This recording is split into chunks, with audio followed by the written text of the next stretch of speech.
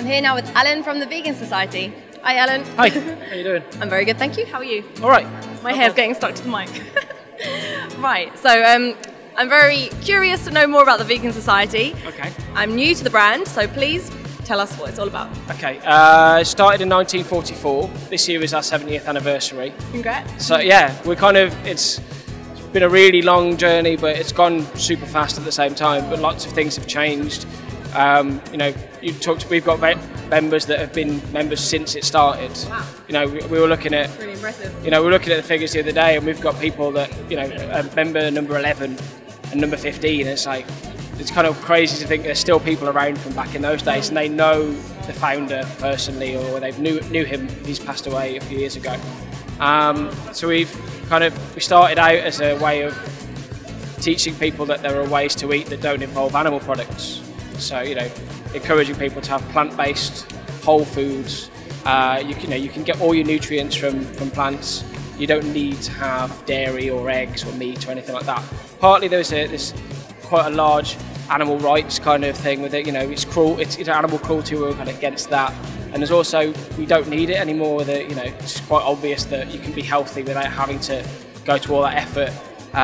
Recently, you know, with environmental studies, it's quite clear that the meat industry has got a large impact on the environment in terms of CO2 output, the amount of food that is required, you know, to feed animals to then be slaughtered. You know, large kind of areas of the Amazon are being knocked down, and different places in the world to grow palm oil or soybeans or things that are used for animal feed, when really we could knock down that, not even need that much space, and feed everyone plant-based food, and everyone would be fed. So it's that kind of thing as well more recently, and we're seeing the impacts of that happen on a global scale. So we're trying to, you know, push forward the idea of plant-based living because it's good. Cool, yes. And here at Be Delicious today, what are you promoting most? Promoting the 70th birthday really is that's the key thing that we're doing this year. We've got a party going on a little bit later. We're going to have 40s style tea party. Sounds fun. Yeah, it's going to be fun.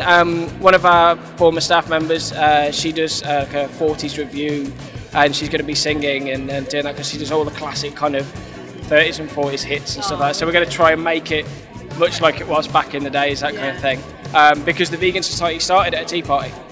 It was Donald Watson and his friends, they all sat together and they're like, yeah, we kind of don't need to eat animals anymore, we can live without it. And that's how, you know, the word vegan came about, because they took the middle bit of vegetarian out, kind of threw it away and went, we can do this. And, you know, it's gone on from there. So yeah, that's kind of what we're here for mainly. We sell all these books and the t-shirts and those things, and all that money just goes back into our charity work, working with government groups, working with the hospital catering associations, school catering associations, different organisations that, you know, so we can try and get veganism as a lifestyle, as a dietary option, you know, available to everyone, and make it easy and break down stereotypes and all those kinds of things. Because if you meet any of the vegans that are in this show, no two vegans will look the same. The vegan stereotype of pasty, white-skinned, you know, ill-looking people doesn't exist. I've never met anyone that looks like a stereotypical vegan or vegetarian. Neither have I. Yeah, so we're living proof that it works, and that's what, you know, this is kind of a celebration of that, the fact that we've done it for 70 years, you know, and we're going to do it for 70 more years, and, you know, keep doing it until one day everyone's vegan, which would be, you know, that's the goal. And let's have a look at one of your books, because there's a big selection right here. Yeah, we've got, you know, all the baking books and all that kind of stuff, but this is one that is really important. It's from a nutritional perspective. It's a new book called Becoming Vegan.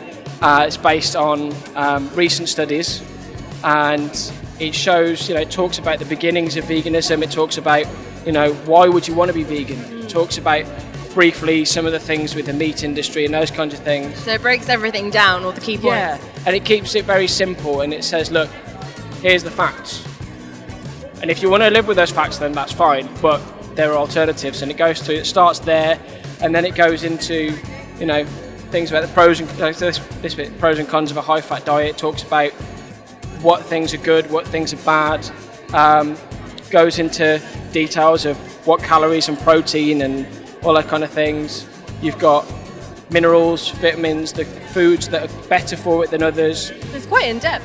Yeah, but it's really, really in depth. I mean, I bought it when it came out, and I'm still kind of working my way through it. And I've been vegan nearly 10 years now, so you're always learning with veganism. It's like it's a constant experiment, but it's like the most fun kind of experiment, because you tend to just kind of go home and like, oh, I wonder if that works, or I wonder if that works. But then you can look at this and you've got the science to kind of back it up. Yeah, so it's like kind of your go-to guide, really. Yeah, and it's the thing that if anyone says, oh, you don't get, B12 or you don't get protein, just kind of pick this up and go, well, actually, hang on. And I can go, pick out all of these things that dispel those myths and rumours. It's great. Cool. And for anyone who is interested and is curious to know more from what you've just said, where can they find the Vegan Society? We've got a thing online called thevegansociety.com. We've got other social media presences, but the main Vegan Society website is the best place to go. It's got recipes on there, it's got information on campaigns that we're doing, it's got contacts, so if you live in an area where there isn't vegan food or you don't know, maybe you're trying it but you think it's going to be difficult, we've got local contacts across the country. So you could be in Manchester one day and you go, I don't know if there's any vegan food in Manchester, let's have a look.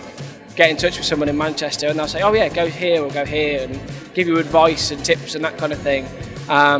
We have people that support new vegans or old vegans or all different things. It's fantastic. Sounds really cool. Yeah. Thank you so much for your time, Alan. It's been really interesting to know more about, veganism and everything that goes behind it in your brand. So Thanks very much. Thank you very much. Cheers. Cheers.